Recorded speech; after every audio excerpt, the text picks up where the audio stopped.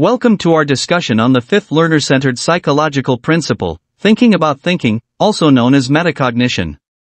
Let's explore how reflecting on our thought processes can enhance learning.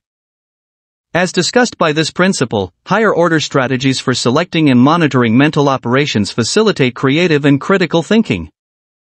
And successful learners can reflect on how they think and learn, set reasonable learning or performances goals, select potentially appropriate learning strategies or methods, and monitor their progress towards these goals.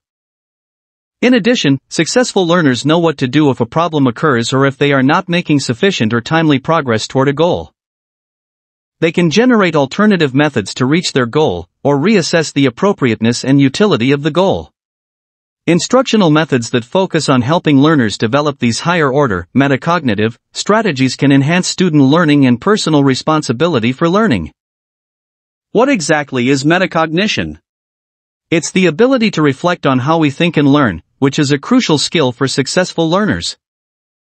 Metacognition involves several key steps: setting reasonable learning or performance goals, selecting the appropriate strategies to achieve these goals, and monitoring your progress to make adjustments as needed. When a problem occurs, metacognitive thinkers assess the situation, generate alternative strategies, and if necessary, reassess the goal to ensure it's still appropriate and achievable. Educators can enhance metacognitive skills by teaching higher-order strategies, encouraging students to reflect on their thinking processes, and helping them take personal responsibility for their learning. For teachers, this simply means guiding students in setting and monitoring their goals, providing opportunities for reflection and self-assessment, and encouraging them to develop problem-solving skills that enhance their learning. For example, during a math class, a teacher asks students to explain how they arrived at their answers.